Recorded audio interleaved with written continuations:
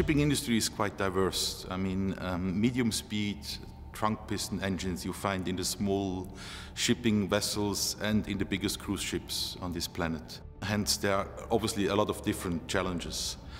What is for sure similar to all segments is a big focus on cost. And at the same time, they're facing a storm of changes in terms of legislation. So recently, the IMO has confirmed that in 2020 there'll be a sulfur cap of 0.5%. But that is just the latest in the wave of changes. The whole Shell, Argina and Gadinia range has always been a very appreciated and high-performing series of lubricants. Nevertheless, we talk to OEMs and we talk to our customers, and we realize that the next generation of engines will work with higher temperatures, will work with higher pressure, and might require a kind of different and new oil.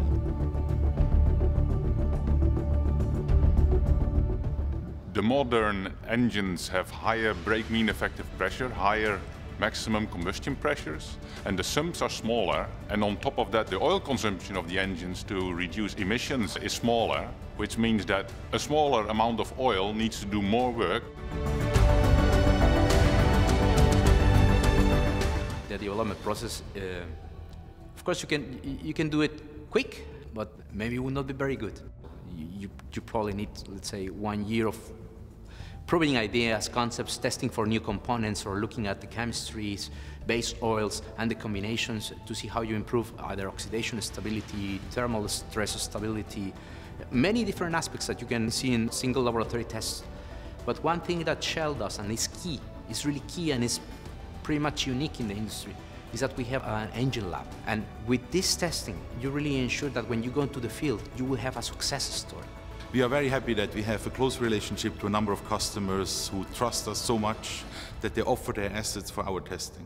Besides this is obviously done in close relationship with OEMs.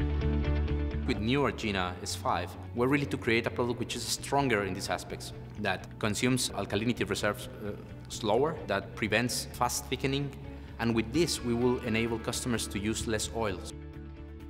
The Shell Gadinia S3 has a number of benefits for our customers. First of all, it's a high-performing lubricant who, especially on smaller ships, more or less can be used for all applications on the ship. So it not only reduces complexity and reduces cost, it makes life of the people on board much simpler. At least 300,000 liters of test oil being used. And all this testing has been done not only for the sake of testing, it has been done together with the customers, helping their operation. The customers are already talking about, in some cases, they see how with the new Gadinia they consume less oil. So we have one of the trials consuming, I think, in some days up to 20 liters less of oil a day compared to their previous situation. The benefits that customers see of using new Gadinia S3 is that they have cleaner engines, they have a lower oil consumption, and because of the application in the gearbox, they have less oils on board. Over the past year, while we've been running field trials, we've seen excellent performance of the new Shell Gadinia in engines operating in marine applications. Particularly, we've been very, very pleased about the performance in terms of lacquer control, in terms of engine cleanliness, and in terms of wear performance.